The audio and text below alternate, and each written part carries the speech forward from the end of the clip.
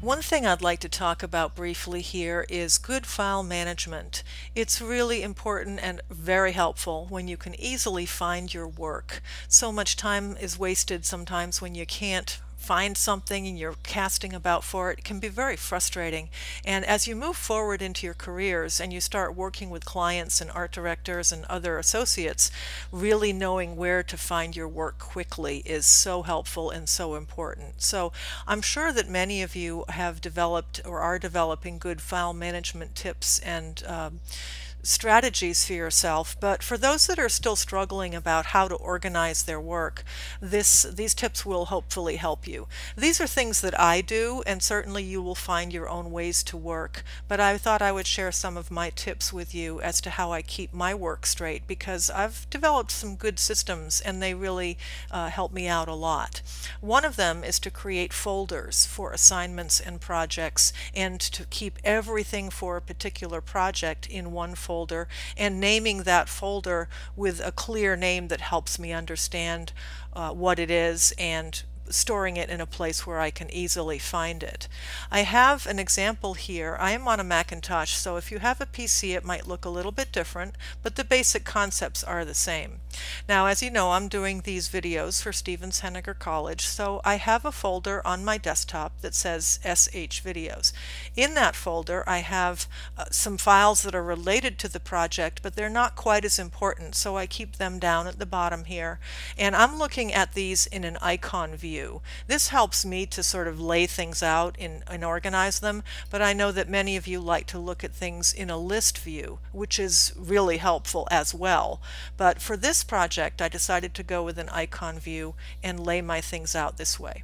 Another thing that the Mac allows me to do is to color code folders and project names.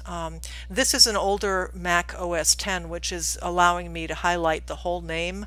A newer version of Mac OS X just has a little dot next to it, which I don't like as well, but that's life. I guess I have to live with it. So I've colored these purple right now, and certainly the colors can be changed to whatever you want going forward, or have none at all, but I like the colors. Inside this folder I have more folders, and I have labeled them weeks 1, 2, 3, and 4 because there's 4 weeks in the course and it makes sense. So in my week 1 videos folder I have a lot of files. These are all the videos for week 1. Now I have laid them out in this icon view because these files all related to one video, so I kind of kept them together in a group. These are another video. It just keeps me organized to know what I have and what I need to do. And if you look at these in a list view, you'll see that there are some that are red and some that are green. All of the finished video files I colored green, so I know that those are done and ready to upload.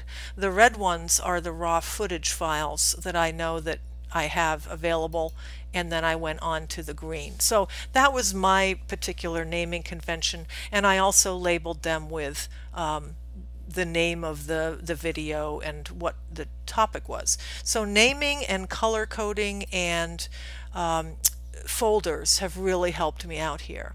Now, one thing that you might do is, if you have the same project and you're doing revisions on it and you're saving different versions, you can also add numbers or letters at the end of a file name to let you know which version is which. Also, if you go to a list view on a Mac, you will see the date that a file has been modified, and the latest date and time, of course, is your most recent version. So you have a couple different ways to keep track of which version is which, and develop a system that works for you. Don't just name the file with the same name over and over again, because, well, first of all, the computer won't let you do that, but it would, it's just easier to have different names. And then lastly, the most important thing is a backup storage plan. Knowing to back up your files and doing it on a regular basis, not just when the project is done. It's really going to help you out in case you lose a file or have a power outage or something happens.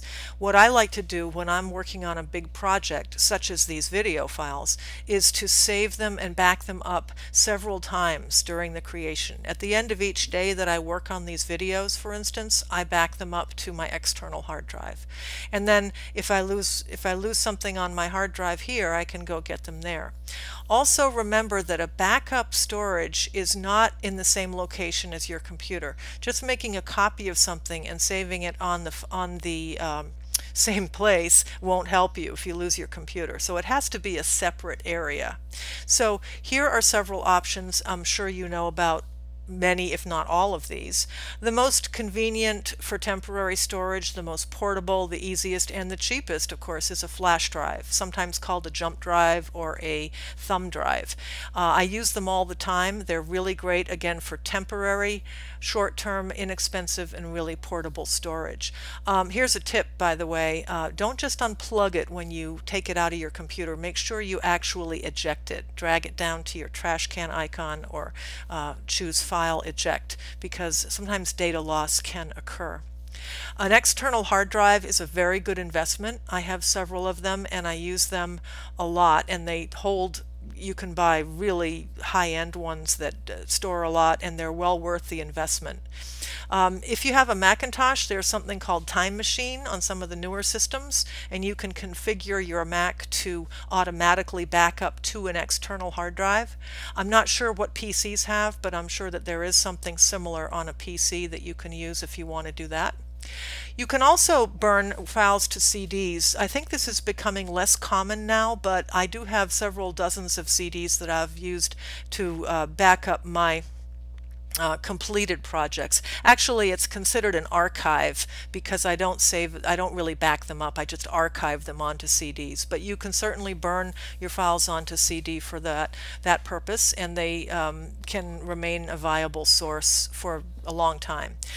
Of course, the trend these days, and I think this is where people are going to be going, is cloud storage. And here is a website I'm going to show you, the top 10 bestonlinebackup.com. Companies that are recommended for cloud storage here. So I'm going to show you, there's the website there, and this site lists the top 10 for their recommendations. You'll notice that justcloud.com is trending up. It's becoming more popular, and mypcbackup.com as well. Some of these are trending down. They're not used as much anymore, and the ones with the blue rectangle are holding their own. I would probably consider justcloud.com because it's becoming more popular. It's got a great user rating, and it's free for a limited time. Just wanted to comment quickly about the Dropbox here.